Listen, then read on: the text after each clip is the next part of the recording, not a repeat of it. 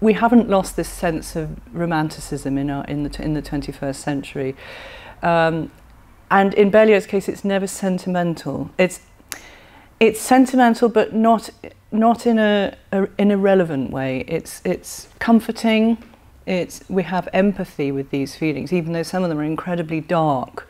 It's evocative of sort of Bram Stoker, Dracula, and Mary Shelley's Frankenstein, that sense of foreboding and drama, the sort of shivering strings. The key changes within the song are quite wild and sort of rather like if you're climbing over rocks or climbing unexpected terrain. So I think that's the nature of the harmony of the song. It's unexpected, and that's so wonderful and fresh.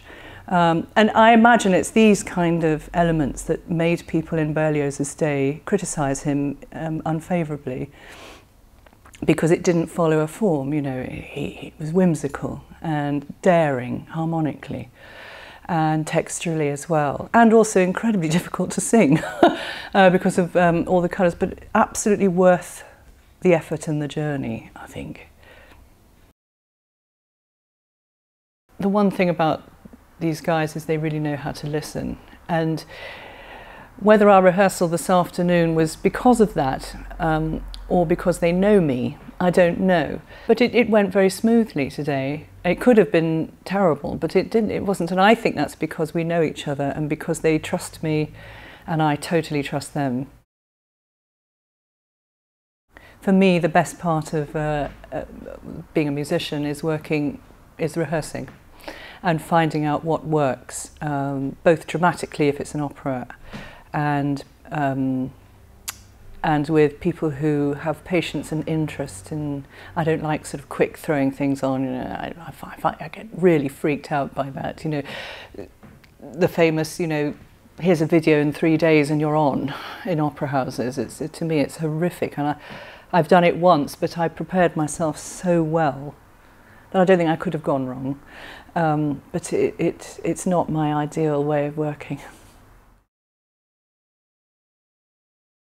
You tend to defer to the conductor, and he or she relays what you're doing to them. But in fact, most of the players know. But the etiquette is that the conductor is the one that speaks to the orchestra on your behalf. It's really, really nice to have an ensemble where anyone can say anything to anyone. The drawback is that there might be an ensemble issue occasionally, but that's why we rehearse. That's what we're going to be doing all weekend. And I'm trying to be as clear as I can with, sometimes I give the odd gesture when it's a dramatic moment, which helps the strings strike the bow. The final song tells us that love is worth pursuing, that it is the ideal, but that we shouldn't expect liaison or relationships to last forever. But it's ironic, it's tongue-in-cheek, but I think that's the French way.